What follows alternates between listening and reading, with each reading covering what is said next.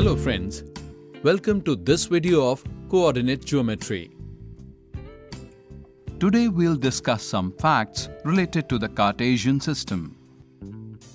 So let's look at this question.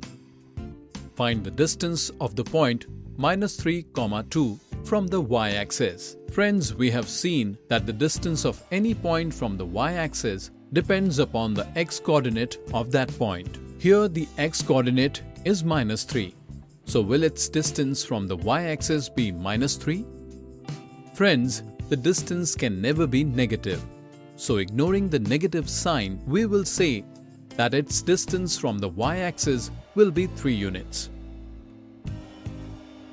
Friends, which of the given points is the coordinate of the point P?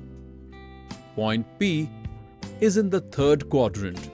That is, the first option will not be the correct answer. Now the remaining two options, these two options are the coordinates of the third quadrant. If a perpendicular is drawn from a point P to x and y-axis, then it intersects y-axis at -3 and x-axis at -2. And in both of these options, these two are numbers. But friends, when writing coordinates, we first write the x-coordinate and then the y-coordinate. That is, option C, -2, -3 is the correct option.